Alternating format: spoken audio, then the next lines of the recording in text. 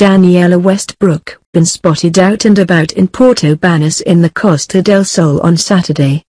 The 43-year-old former EastEnders star looked fresh and upbeat as she walked her dog and relaxed in the sunshine.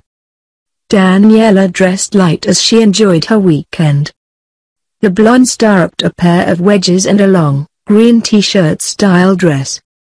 Frail Danniella Westbrook cuts shocking figure with painful and puffy appearance after face and neck lift. She kept her hair tied in plaits and added a camouflage-style hat, with the results of her recent facelift clear for all to see. The actress reportedly flew to Poland earlier this year to have under the knife to repair some of the damage she has endured on her face. Danniella famously saw her nose collapse following excessive drug use.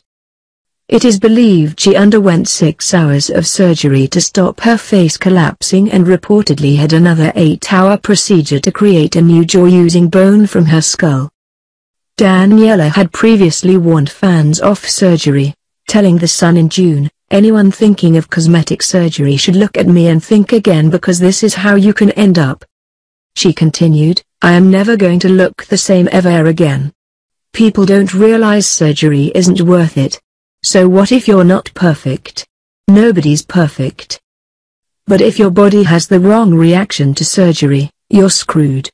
You could spend the rest of your life getting something fixed you didn't need in the first place," she said.